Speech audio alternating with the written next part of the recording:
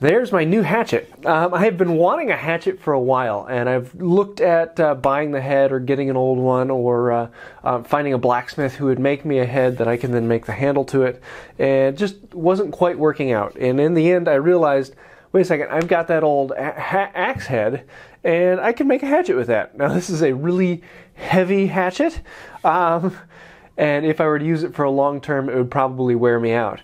But the nice thing is I can still choke up on this and still have a decent swing for doing the cleaning of a log. But still, all the way back here, that's a lot of force coming down. So this will be something enjoyable, and you'll probably see this in a few projects coming up. So this, yeah, this was fun. And the carving work was kind of a last minute thing, but I'm glad I did it. That is it's just things like that that finish off a project and make it real. And I'm going to have to do that a little more often. So I hope you liked this video. If you did, please let me know in the comments below. Feel free to tell me about anything I could have done better or something I can learn from this project. I'd love to hear your thoughts on that. And if you like the video, please hit the like button or possibly even subscribing. Feel free to check out one of my other videos.